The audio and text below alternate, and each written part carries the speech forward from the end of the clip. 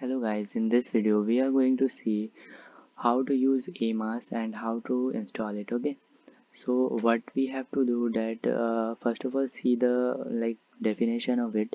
So Amass is developed by OWASP. Okay, so it is a network mapping of attack surface and external asset discovery using port source information gathering and active reconnaissance techniques. Okay, so it uses like many kind of APIs, certificates from Google Sensors, CertSpot and CertSH, Cert.sh, Facebook CT.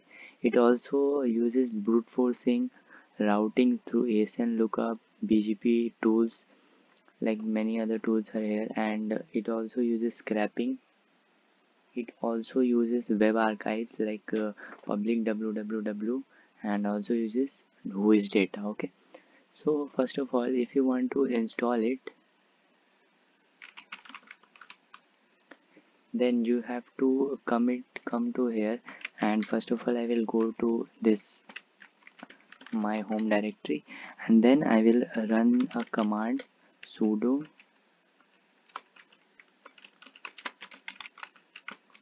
apt-get install Amass. Okay, so after providing the password, it will install the Amass. Okay, so I think this is not working right now, so you have to install it with snap install Amass. Okay, so you have to provide the password, so it is also already installed. So in your case it will be installing. So first of all, to see the help menu you have to write this command amass -h. Okay, so you can see that it is quite a big tool. Okay, so you have to understand everything. So there are also sub commands in it. Okay, so this is like a framework. Okay, because it is developed by this OWASP, so it is a kind of framework. So it is mainly used for network mapping, but we will only use it for our subdomain enumeration. So we will only focus in here. Okay, so to see this subcommand help menu, so you have to write amass and then enum and then -h. So you will get the the subcommand help menu. So there are many other things like active, ADDR value and many things, but we are focused on our domain search. So you can also search for one more than one domains, and for searching for subdomains you have to write this -d option, or you can also use this brute force mode after, so it will execute brute forcing after searches. Okay, so there are also many things like IP, IPv4, JSON string and many things. Okay, so first of all I will clear the terminal and I will write this command, and then I will write here hacker1.com.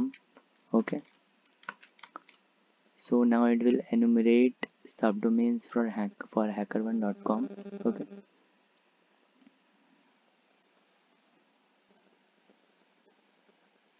so now you can see that it is enumerating subdomains for hacker1.com. Okay, so what is the main thing, that every tool is not same and every tool will not provide the same results. Okay, so we have to combine many tools and many website data for a big subdomains, that we don't miss out any subdomain, because uh, because everyone finds on the main or root domain. Okay, and many few peoples go to this subdomains so as you can see that it is a subdomain.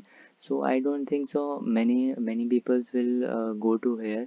The most of the peoples will be focused on here hacker1.com, and it will be very hard to find bugs. So uh, you can see that it has enumerated this much subdomains. I think all are like active domains, because it is like Amass. Okay, so this is the ASN number. You can also specify it for reconnaissance, and you can see that here we will talk about this ASN number. So one more thing, that it has 7 certificates, 2 archives here, and the information that you can see here. So what happened that you can see that it is using Cloudflare, okay, for WAF, means web application firewall, and it is hosted on Amazon AWS, okay. So as you can see that, okay. So you can also use the dash brute option. So what this option will do, that it will brute force for subdomains, okay. So many times what happens that it is it is not generating the subdomains, it is getting all the subdomains from other websites, like other search engines, and they have previously crawled and they have the data for like subdomains. So from there this tool is gathering the subdomains, okay. So brute force is also a better option, so it will take very much time, so I am stopping it here. um, and you can also send this output to a file, and let's move to the next video.